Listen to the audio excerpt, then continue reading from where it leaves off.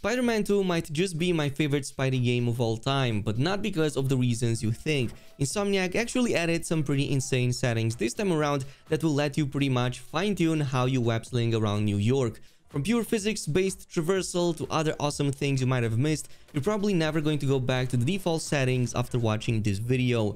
Kicking things off with the swing steering assistance, by default this is set to 10, case in which the game has maximum interference with how you web-sling around the city, constantly trying to compensate and avoid any interruptions. So what you will notice, especially if you web-sling between two parallel buildings, is that Spidey almost never gets pulled off too much to the sides, and instead he's kinda almost stuck right there in the dead middle, which I guess is pretty smooth but at the same time also completely unrealistic. Another thing you will notice is that if you do dive bombs towards the ground, you can still pull off a very last second web line and completely avoid any collisions, especially with the ground vehicles, which again is done by kind of compensating and introducing some of that general floatiness that you might have noticed when you're doing web slinging from the ground level. But if you instead pull that all the way down to 0 and remove it, the only thing remaining is purely physics-based web slinging, which is also a lot more involved and a lot more fun to play with. So the first thing you will notice is that as you attach lines to buildings,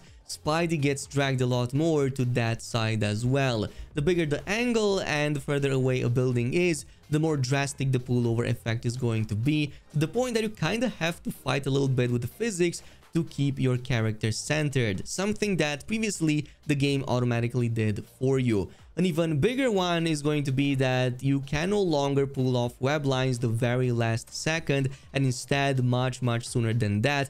Otherwise, you're just going to hit off vehicles on the ground level and completely interrupt your web lines. However, my recommendation is to keep this between 1 and 3, and that's because it's going to keep the majority of the physics-based movement, but also help just slightly with the collisions on the ground level so that you can still pull off, for example, cool tricks while closer to the streets. It's just something that I like a lot more, and it totally makes a difference while still not interfering too much with the physics.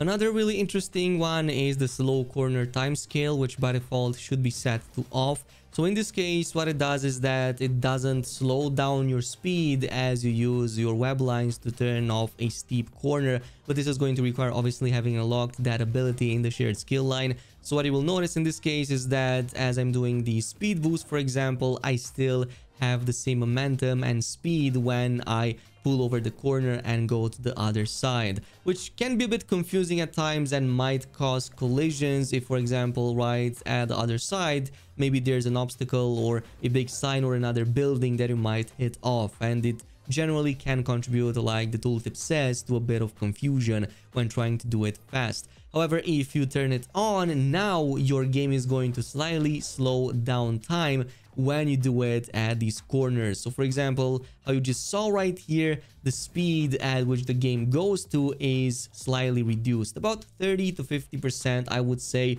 but it generally makes it a lot easier for you to kind of adapt the situation and maybe pull off a corner or avoid any obstacles on the way, which if you go with the physics-based movement you might want, so that yeah, you just have better reactions all the way.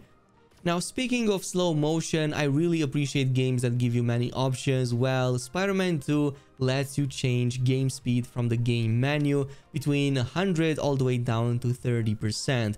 So this is how 30% looks, by the way. It's basically completely slow motion, but it's also very cinematic. If you want to film some cool tricks or just pull off a montage, this can help a ton with that. But it kind of goes a bit beyond that too, as it can also help you a ton in some of the fast-paced mission moments. Let's say, for example, you're kind of chasing some of these drones, which on the very last few moments, yeah, they kind of tend to speed up quite a lot. So you can just pull this off and then have a much easier time navigating the tunnel and also avoiding any of the damage. It really trivializes them how easy it makes them.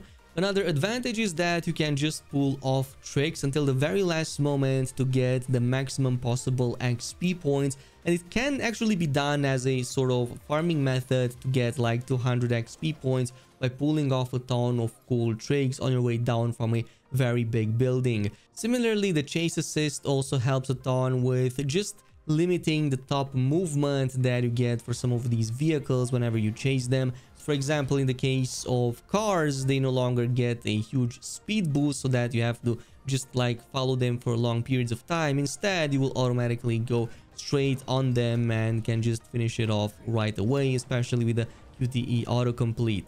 Now, if you want to fully go down that realism path, another thing I recommend turning on is fall damage. By default, this is set to off, which means you can jump from the tallest building without worry, because on your way down, you will just do this superhero landing instead. However, if you turn this on, now you will get damaged if you jump from greater heights. For example, in the case of jumping off the Avengers Tower, you guessed it, on your way down, you're going to absolutely smash into that pavement, completely taking Spidey out and probably having him in a trip to the hospital. So I went ahead, did a bunch of tests to see exactly where that safe zone is, and it's basically at around the maximum point you reach with a charge jump, plus minus 2 more building stories, so you can safely jump from that distance without worrying about any fall damage. If you go higher than that, like for example about 10 to 15 stories, this is when you start seeing some damage. It's just going to be slightly, but still quite noticeable, as you will see portions of your HP slightly going away as you hit the pavement. And then if you go like double that, yeah, that's going to be a lot more pronounced, to the point that you will get a massive damage to your HP, pretty much requiring more than 1 focus meter to heal up. Plus, if you dive bomb regardless of the distance, you're going to face plant right into the pavement and still get a ton of damage, so you also have to be careful about that. Now, one setting I recommend being careful about is the dodge/parry window, and just keep that to default. You might be tempted looking at this comparison to go and think that the increased version is better, but in reality it achieves the opposite. So what happens in normal gameplay situations is that you see the enemy attack, it takes a bit longer, you press the parry or dodge button, and the only thing that happens is that you pressed it way too soon, the attack has yet to land, and instead will land right after doing that parry or that dodge and still getting hit in the face. It's exactly like the annoying delayed effects from Dark Souls or Elden Ring. If you ever played those games, it's exactly that situation. Just keep it to default. The normal ones are good as it is, plus the enemy attacks are very telegraphed and easy to see from miles away.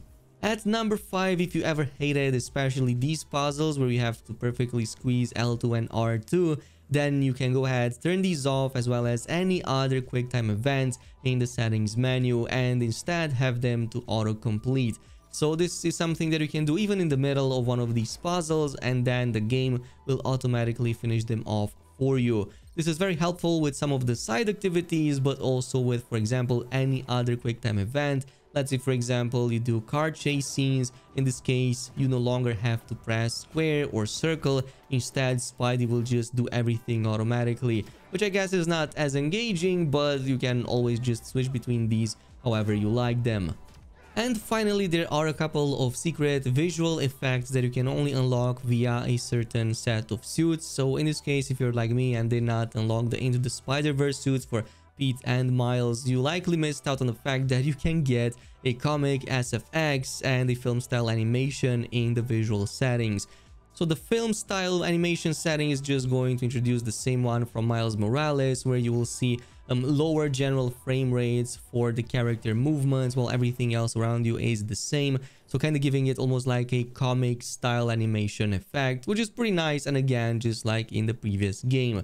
Meanwhile, the comic SFX, just like what the name implies, it displays those visual comic book style sound effects on the screen whenever you take down enemies. It's mostly just for enemy takedowns, but I guess it's pretty nice, adds a bit of flavor, and honestly, I'm going to probably continue playing off with them, despite me campaigning a bit more for realism in this video.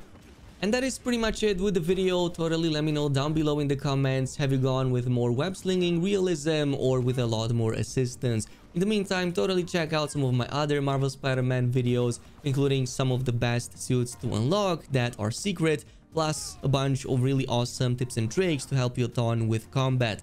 Thanks so much for watching, and I'll see you in the next video.